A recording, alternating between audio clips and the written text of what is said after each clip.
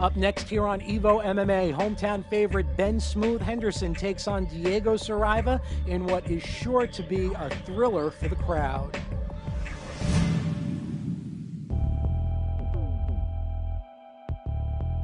I fight because it's the purest and most uncompromised form of competition there is. I think that's what I love to do, and I have the heart for. My game plan is going to be stand up, beat him up, go to the ground, beat him up. That's pretty much it. I know he's a wrestler, and he's a tough guy, and I think it should be a good fight. I'm not really good in the predictions. I'm always wrong. I know it's going to end with my hand raised, though. Put on a good fight, you know. I'm ready for war. I'm ready for anything. Anything he brings, I'm ready for.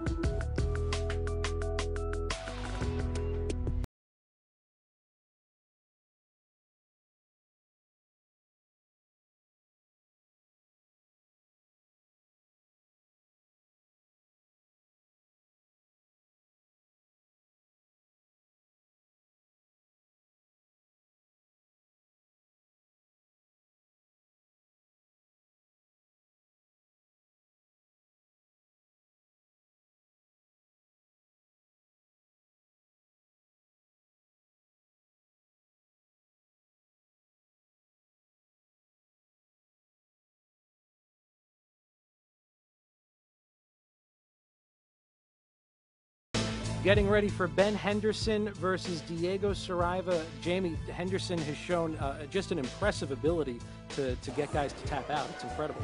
Yeah, well, he's got a really rich ground game, and being a college All-American for wrestling, he can really dictate where this fight goes, whether it be standing on the feet or taking the guy down and getting him on the ground.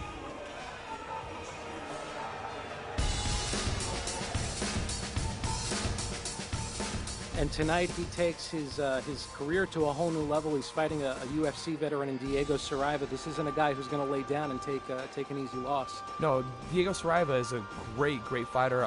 Black belt in jiu-jitsu under Novin Yo. He says one of his favorite fighters, and one of the fighters he wants to emulate is BJ Penn. So he's got a really rich ground game. So if Ben Henderson does take it to the ground, he could be in a world of trouble.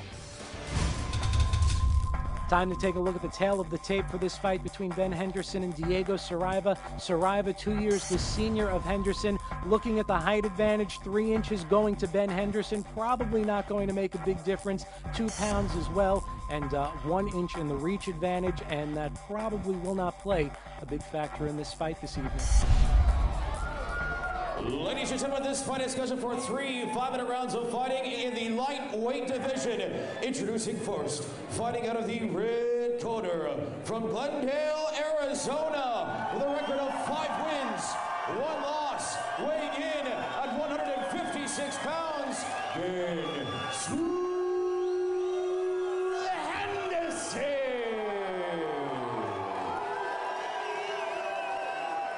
In the blue corner, from Atlanta, Georgia, with a record of 12 wins, 7 losses, and 1 draw, weighing in at 154 pounds, he is a 3-time UFC veteran, the Octopus, Diego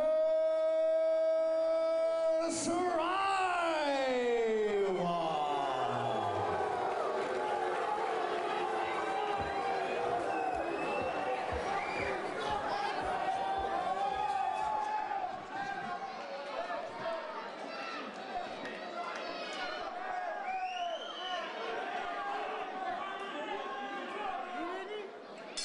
Henderson and Saraiva ready to get it on here at Evo MMA, the debut event. And again, both of these guys starting out slow. One thing that impresses so many people about Ben Henderson, Jamie, is they say he's so strong. He doesn't look that strong, but he's just got this unruly strength, kind of like a Matt Hughes. Yeah, you know what? I think that's just, years and years of wrestling, having to lift bodies and throw bodies around. You get just a really natural core strength. Nice leg kicks. Henderson's really using his kicks. Nice clinch also by Henderson. Henderson's doing a really good job, utilizing clinch and staying on the outside. Those are nice leg kicks. You don't expect that from a guy who's supposed to be a quote-unquote ground fighter or wrestler. Absolutely. Some early combinations connecting, some early knees connecting, and of course in a match like this, if it does go all 3 rounds, every little punch, every little kick, that puts you just 1 point ahead on the judges' scorecards. Yeah, I don't really like the way Diego Saraiva's keeping his hands so low. He's not really moving his head that much. Seems like he's really staying still, and a really easy target for Henderson to hit. So if I was Diego Saraiva, I'd be looking to try and get this fight to the mat as soon as possible. Ben Henderson, of course, coming off a very impressive win at MFC 17, where he took on Ricardo Chalone. And I had never really seen this before. It kind of reminded me of when Matt Hughes fought Carlos Newton. Henderson was caught in an armbar and just lifted Torleone up, slammed him down, and it was just an impressive defense. He actually forced Torleone to stand up right out of the armbar. Wow. Well, you know, Henderson's got look at his legs, man. He's got big legs. He's a strong kid. He looks like he's a big 55-pounder. I wouldn't be surprised if that kid walks around 175, 180. You know, he looks much bigger than Diego right now. Diego, nice flying triangle attempt to Omoplata. Pulling the guard there, looking for the triangle attempt, but also grabbing onto the cage in the meantime, and our referee there stepping in to make sure that doesn't continue. You know, this is what I see Diego trying to do, try and get this fight to the mat, whether it's by a takedown or pulling guard. He knows Henderson's got a real rich wrestling background, so he probably doesn't think he can take him down. But you know, this is MMA, and when you're throwing punches, anybody can get caught. But I definitely see him pulling guard more so in this fight than trying to shoot for the takedown. Henderson right now fighting from the perch, so to speak, just landing some real hard overhand shots on Diego Saraiva. And Jamie, when you're throwing punches from this angle, is it stronger than a stand-up punch? Do you feel it a little less? What's the story there? Well, it's just gravity, man. It's basic physics. Coming down, you got your power plus, you know, coming down on that punch, you can get your whole body behind it. So I'd say on the ground, you could definitely hit a lot harder than on your feet. But look at Diego using that nice, beautiful half-guard sweep with the butterfly hook. Nice sweep by Diego. Wow, utilizing the cage, trying to keep Henderson against the cage. Maybe probably looking to do some ground and pound from here, I would imagine.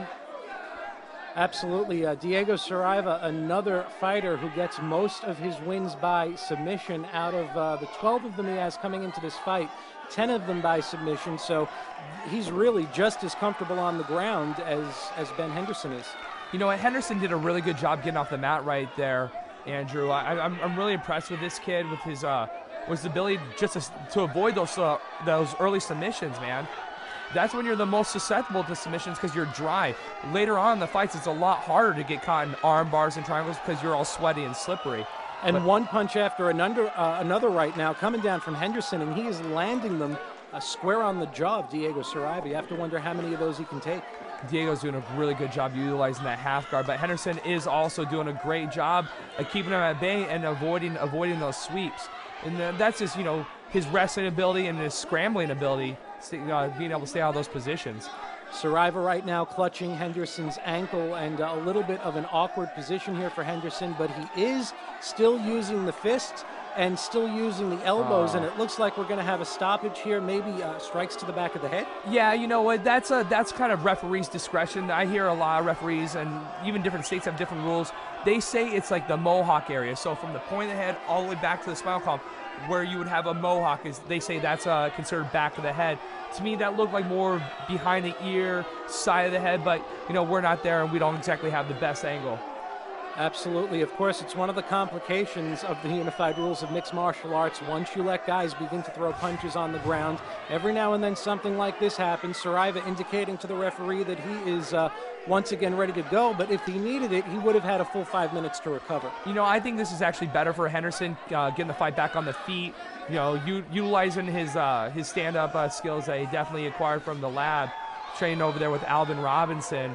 You know, he's got some top level competition. I've actually had the pleasure of training with Henderson. He's a great athlete. He was an awesome sparring partner for my last fight with Marcus Hicks.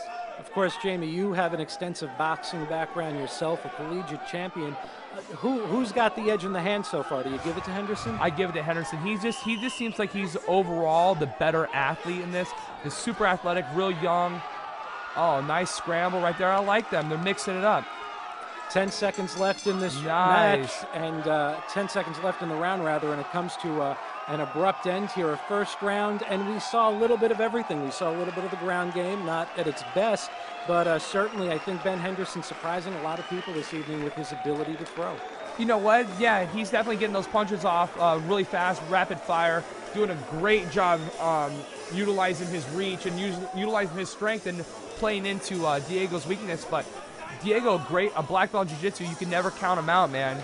You can get submitted at any time, and he was really utilizing that half guard and working those sweeps. So I definitely see Diego having the edge as far as the jiu-jitsu game goes. But Henderson's only one punch away from ending this fight for sure.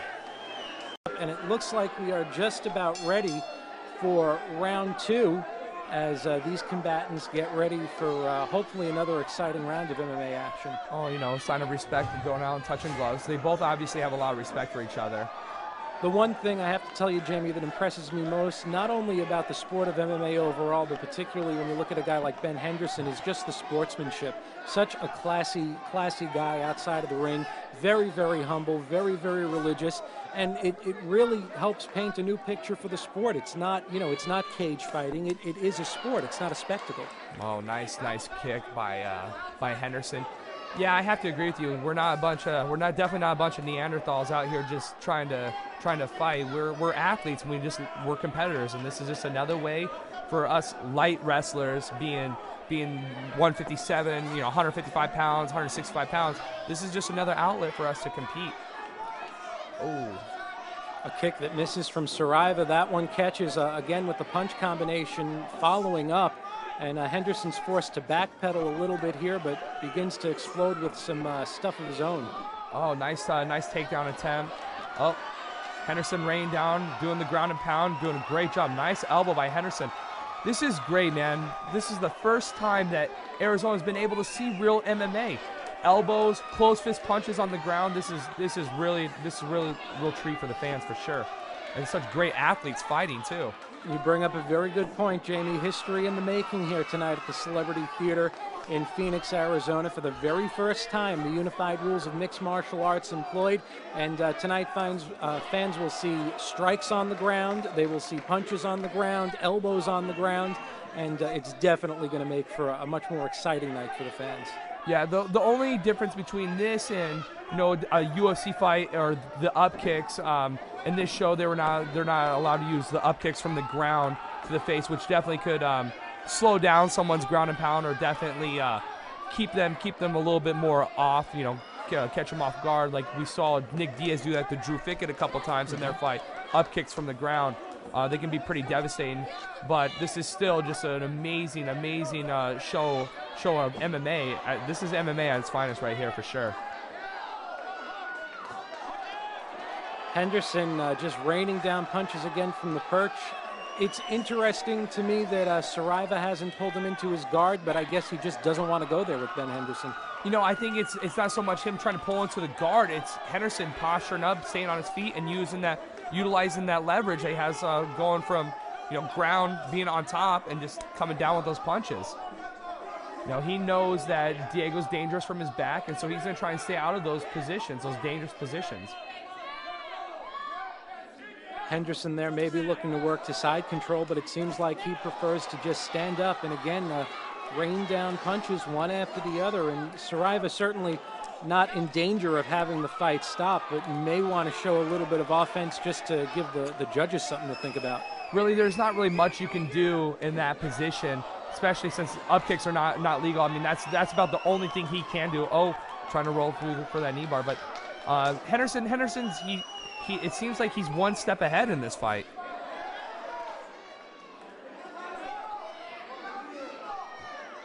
Nice control of those knees and the feet. Oh, looked like Saraiva was going for a sweep, trying to pull butterfly guard right there. I think the ref should stand these guys up, man. Well, now Henderson's starting to do some work.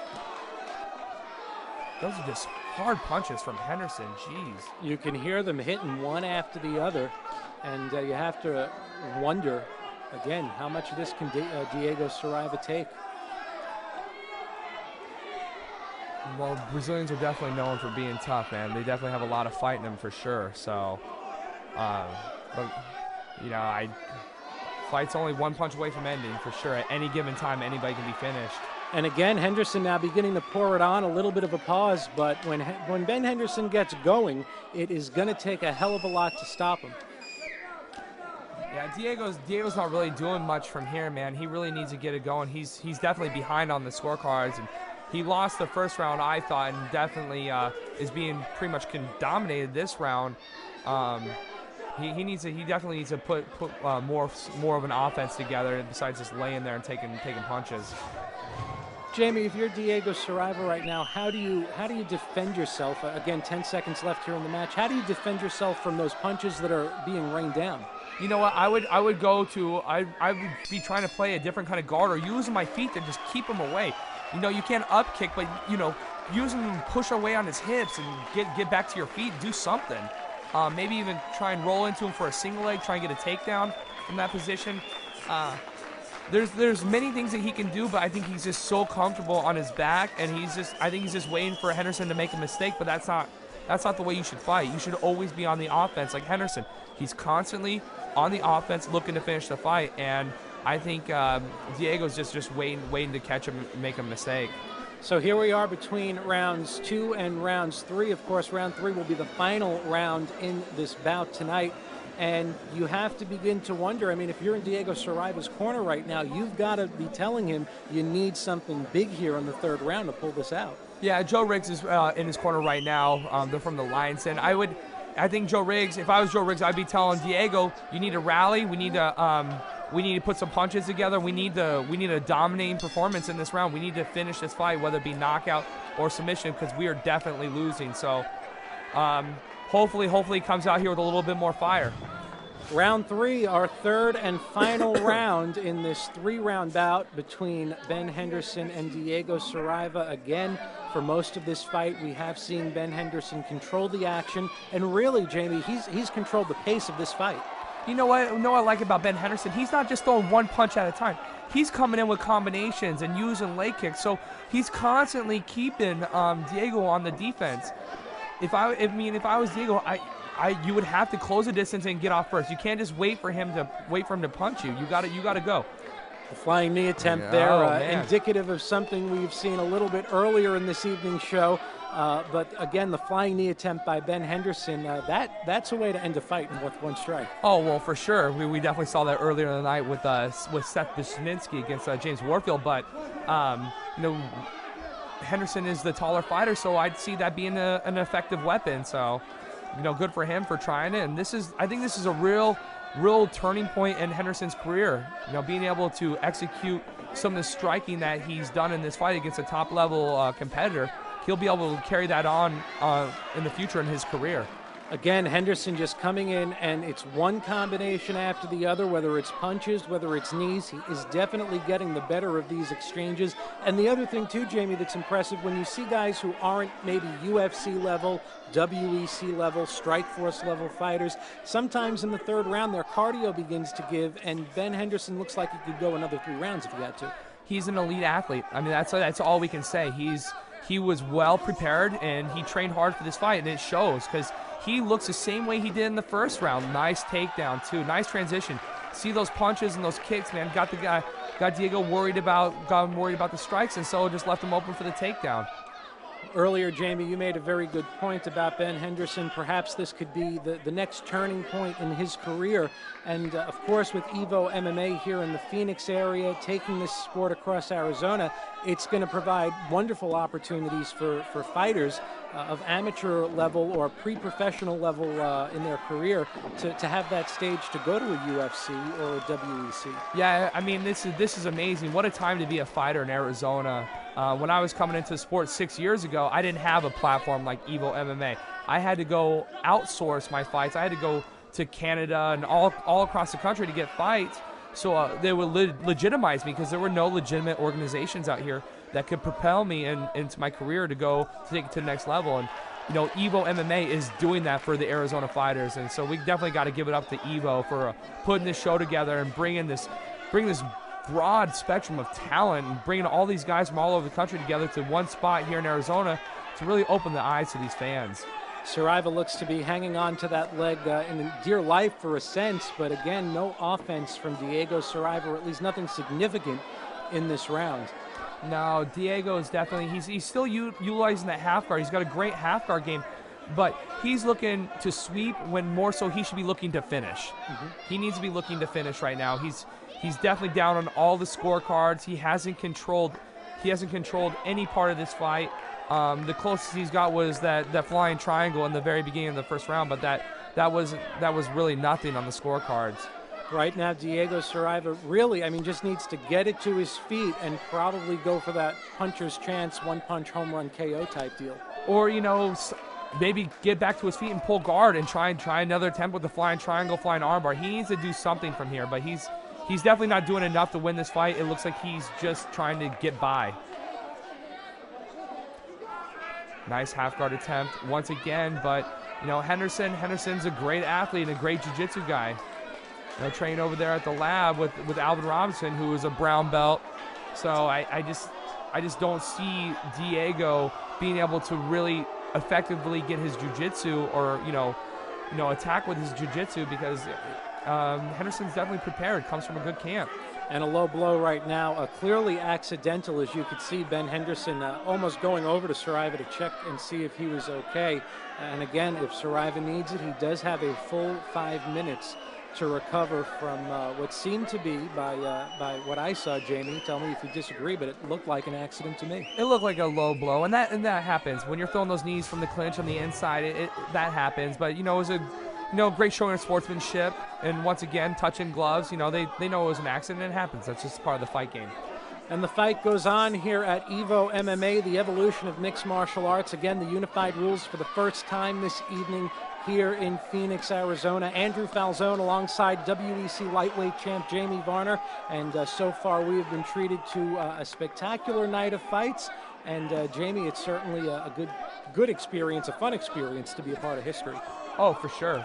And, you know, I never thought 9 months ago, 10 months ago, when I went to the state legislature, that we'd actually be able to get real MMA in Arizona. So this is definitely a treat for me as a fight fan to be able to see a real show. Third round almost done, and it looked as if Saraiva was looking for something to do with Henderson's ankle, maybe go for some type of submission attempt from the leg, a heel hook? Yeah, it looked like a heel hook, but that was just too little too late, man. He should have been doing that from the beginning of the third round, from the beginning of the fight. He should have been putting those attacks together.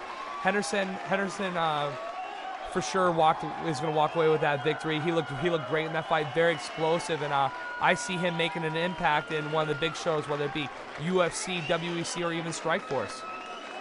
And now, as with all fights that go to a decision, we sit and wait for the judges' scorecards, but I don't think there are going to be any surprises in this fight here this evening. Of course, you see Del Hawkins there helping towel off, actually helping get that shirt on Ben Henderson.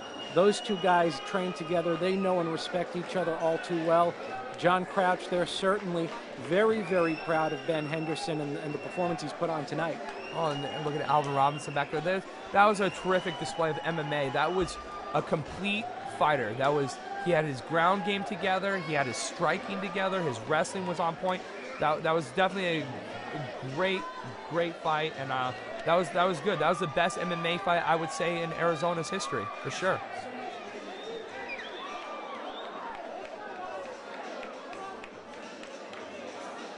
Let's go up to Shad Dales to get our winner for tonight's event. Ladies and gentlemen, we have a unanimous decision. The winner out of the red corner, Ben Henderson.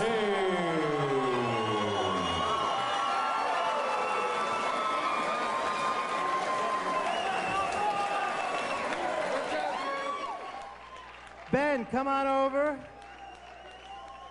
Let's talk about this victory tonight. Coming into tonight, you were 6-1. 5 of those wins came by submission. But I think tonight you proved to MMA fans everywhere that not only are you good on the ground, but you can throw leather, man. I wanted to kind of come in and prove that I'm not just a ground guy. My coach is jiu-jitsu all the way. So I just want to come and show that I got some other skills. I have to ask, with a fight resume in such a short amount of time that you've amassed, have anybody at Elite XC, UFC, any of those guys come calling yet, or are they behind the wheel on that? I'm sorry, I don't mean to change the subject, but sure. Can I just say, I can do all things through Christ who strengthens me. Can I get an amen? Can I get an amen? So yeah, any UFC, Strikeforce, Elite XC, any of you guys, hello. My name's Ben Henderson. I don't know what they're waiting for, but you'd be a hell of an addition to their lineup. Ladies and gentlemen, one more time for your hometown favorite, Ben Henderson.